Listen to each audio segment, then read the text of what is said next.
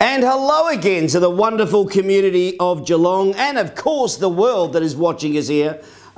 It's been another huge week for Geelong and a wonderful week. Firstly, you might have noticed a few changes in Malop Street this week, right in the heart of our CBD.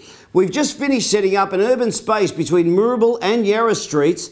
There's a green medium strip down the centre of the street, improved bike paths, potted trees, beach chairs, outdoor tables, seating, and it all will be in place for the whole of the summer months. That's giddy up time. It's a wonderful initiative of the Central Geelong Task Force, of which I am chair, and part of our long-term aim to create our wonderful city in a park.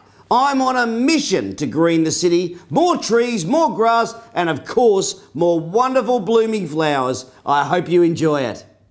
Also this week we announced the opening date for the Geelong Library and Heritage Centre. What a marvel of architecture this will be, and a 21st century smart city inside. It's opening on Saturday the 21st of November at 10 AM, so be there.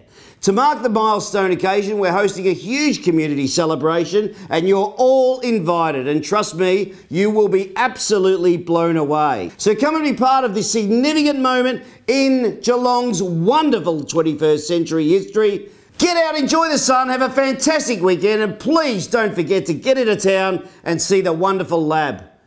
Hashtag Live Love Geelong, and get on Twitter and follow me, Geelong_Mayor.